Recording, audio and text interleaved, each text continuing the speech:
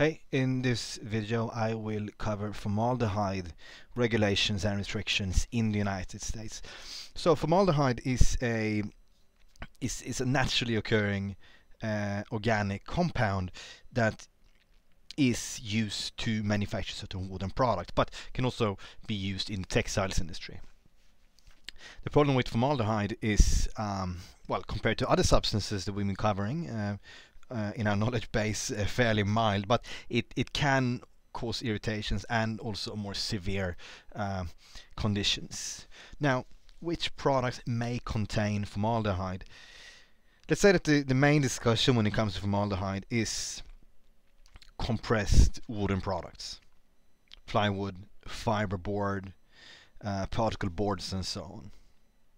But also often included in textiles testing, food contact materials, in particular when it comes to composites and certain cosmetic products. So, are formaldehyde banned in the United States? Not outright banned, but there are limits. And the limits depend on the specific product type. So you got Toxic Substances Chemical Act that cover formaldehyde, or basically set limits concerning formaldehyde in composite wood products. There's also the Food, Drug and Cosmetic Act covering, you guessed it, cosmetics, FHSA, and a number of state level regulations. So you've got both on a federal level and also state level, which is often the case in the US.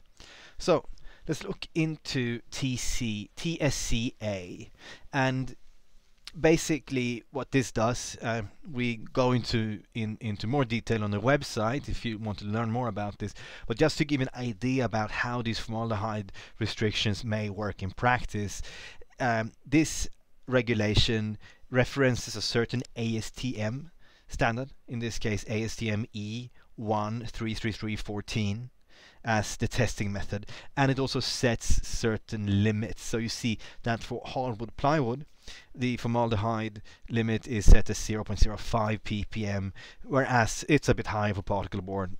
Don't ask me why, I have no idea.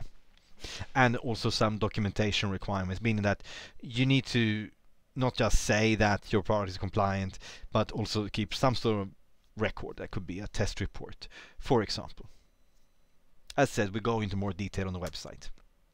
Now, how do you know which test you need for your product? And basically, how do you know which limit applies to your product in your state for the specific material that your product is made of, and or also application, by the way, because it's not just these pressed hardwood, it's also cosmetics, there's FCM, there's also textiles to take into consideration. My recommendation is that you just let a lab testing company do this for you. You give them a product image, a bill of materials, usage description, and basically tell them where you plan to sell the product, and based on this they can then say, okay, we think this is the limit that we need to test for. And how much should you expect to pay?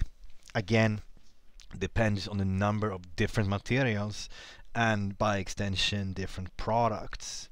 But by looking at our customer base, I would say that our customers pay somewhere between 70 to 150 USD when it comes to formaldehyde testing. And yeah, that's significantly lower compared to, say, phthalate testing or heavy metals testing, but then again, this is also just one substance, so it can't really be compared.